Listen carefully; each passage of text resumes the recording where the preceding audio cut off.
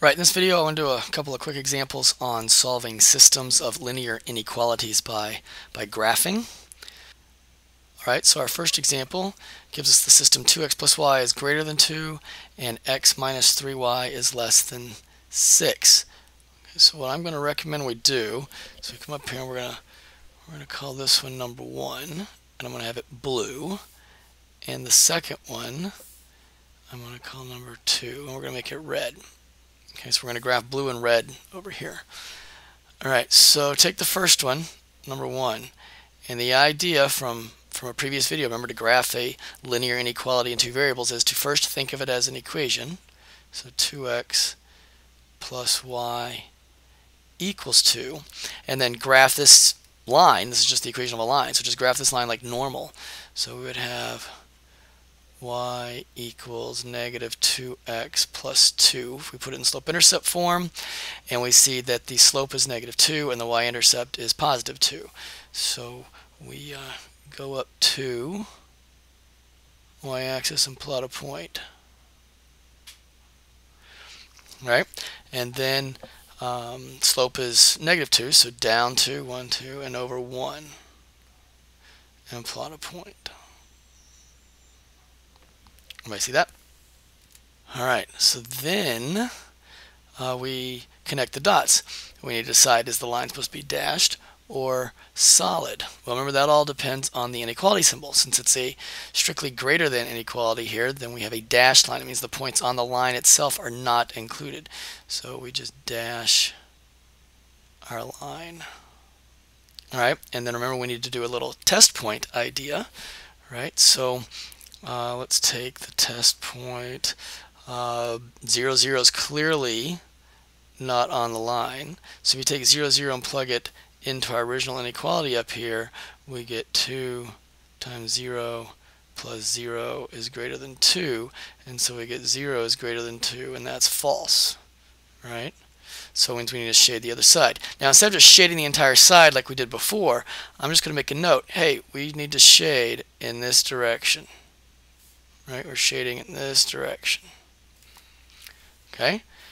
What we're going to do now is take the second inequality, graph it on the same axis, and figure out which side we need to shade on. And then the solution to the entire system is where those two shaded areas overlap. Right? So let's take number 2. So x minus 3y equals 6. Negative 3y equals negative x plus 6. Y equals 1/3 x minus 2. So the y-intercept is negative 2, so we go down here to negative 2. Plot a point, negative 2. And then the slope is 1/3. So we go up 1 over 3. 1, 2, 3. Then up 1 over 3. 1, 2, 3. Right? So up 1, 1, 2, 3. Plot a point. Up 1, 1, 2, 3. Plot a point. So those are the points that lie on that line, and now we ask ourselves, all right, is this line solid or dashed? Well, again, since it's strictly less than, it is dashed. So go through. Now we'll take a test point for the second one here, and again we can use 0, 0 because it's clearly off the line. And we say, all right, plug it into the second inequality. So we have 0 minus 3 times 0 is less than 6. So we have 0, this is a times here, is less than 6. That is true, right? So we want to shade in this direction, right? And then you go back and you say, all right, well, where do the two areas overlap? Well, in this area right up here. So we go through and we shade this. And so that's the shaded area.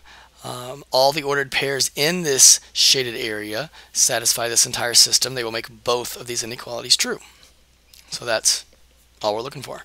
Right? So that's how we solve the system graphically. If we needed to know the specific point of intersection, you now have tools to enable you to figure that out, because that's just a point where these two lines intersect. So you could just take the two lines and figure out what point that would be. Alright, so that's it. Let's try one more. Alright, so just like the last one, we're going to call that number 1 and call this one number 2. All right, so taking the first inequality, we have 4x minus 3y. We want to think of it as an equation, 12. And this time I'm going to find the x-intercepts and the y-intercepts. All right, so the x-intercept, remember we let y be 0. So if y is 0, you have 4x equals 12, so x equals 3. So that's the ordered pair 3, 0. And the y-intercept, this time we let x be 0. So when x is 0, y is 12 divided by negative 3, so that gives you negative 4. All right, so you can go plot 3, 0, 3, 0, and 0, negative 4. 1, 2, 3, 4. Right? And then you decide, all right, is my line solid or dashed? Since it's less than or equal to, since we have the equal to in it this time, we're going to have a solid line. All right? And we say, all right, what about test point? Because we're going to figure out which side to shade. Well, anytime you can take the origin, that's a good test point to take. It's clearly over here on the side of the line. So we have 4 times 0 minus 3 times 0 is less than or equal to 12. So we have 0 is less than or equal to 12. That is true. So we want to shade in that direction. All right, are you with me? All right, taking the second one, we have y equals negative x. Well, that's already in slope-intercept form. We've got the slope being negative 1. The y-intercept is the origin, so 0, 0 is a point on the line. Then down 1 to the right 1. Down 1 to the right 1, so forth and so on. So connect the dots. Is it solid or dashed? Since it's less than or equal to, we make it solid. Right? And then we say, all right, we need a test point. So a test point would be, well, we can't use the origin this time, right? Because our line goes through the origin. But we can use the point 1, 0. So 1, 0. And then you plug in 0 for y and 1 for x. So you give negative 1. So the question is 0 less than or equal to negative 1?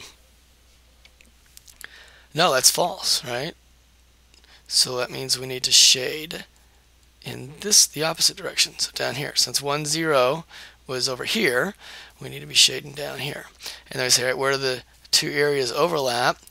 And it's in this region right here. So that's the region that we shade.